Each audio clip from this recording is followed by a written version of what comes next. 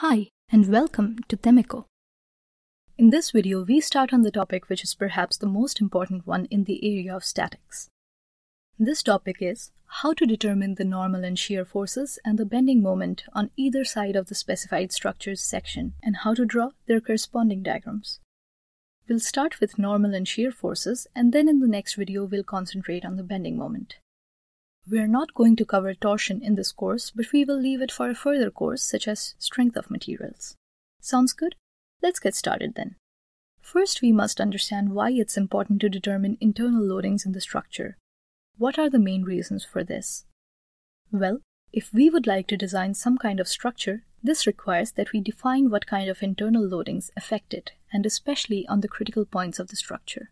By doing this, it's possible for us to find maximum loadings in the structure, which will then determine what kind of material we are going to use for it, and what would be the suitable dimensions for the cross-section of the structure. Note that for structures which are dynamically loaded, it is necessary to also know the number of cycles for the load, and how the loading varies during its cycle. Don't worry, however, because we're not going to cover this that much in this course. So as you can see, there are many reasons why it's important to determine internal loadings, but it would be very time-consuming if we would determine internal loadings for each point of the structure. Here, drawing the diagrams will help us with solving maximum loadings much faster. Let's start from the normal forces.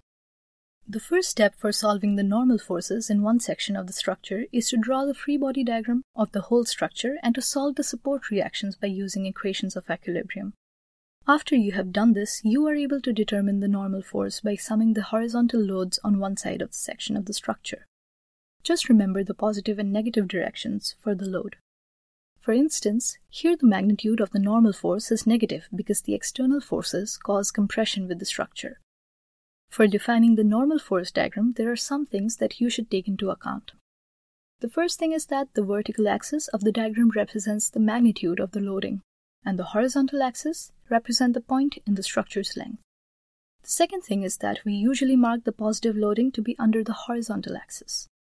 And finally, for drawing the diagram, it's recommended that you use the free body diagram of the structure where the external loads are labeled and the support reactions are also solved and labeled. Now that the things that you should consider when drawing the normal force diagram are explained, let's go through the steps to successfully draw the diagram that you can apply for different cases. In all cases, start the observation from the right end of the structure, then turn each horizontal force that you encounter 90 degrees clockwise and transfer this force onto the diagram with the right proportion.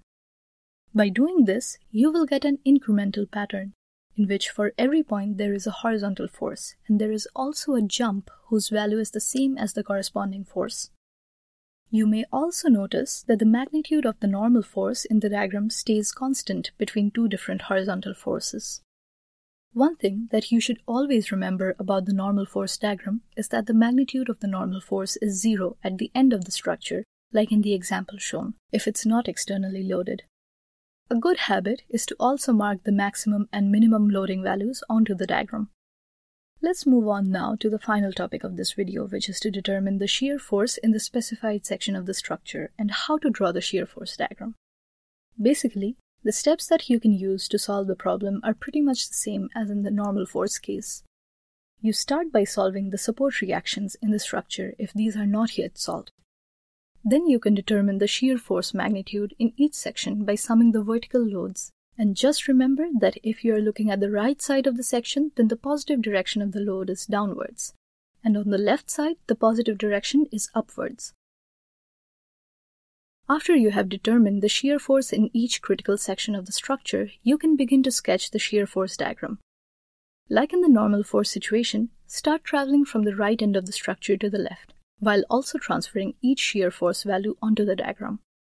Just remember that between the two vertical forces, the magnitude of the shear force should stay constant while proceeding in the diagram, and also that the magnitude should be 0 at the other end of the structure. There is also another method to define the diagram, and for this purpose, you need to use the free body diagram of the structure.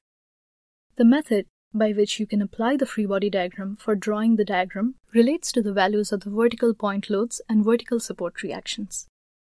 This is because of the fact that every time you encounter a vertical load or a vertical support reaction in the observed structure, this is creating a jump in the diagram, which has a corresponding magnitude with the value of the load or the support reaction. Note, however, that you can't apply this second method in the cases where the structure is subjected to distributed loading. The reason for this is explained in a future video. Hopefully, after watching this video, you understand why we want to be able to determine internal loadings in different structures, and you know how to determine normal force and shear force in different sections of the structure. Based on this information, you also know how to draw normal force and shear force diagrams. Thanks for watching and have a nice day.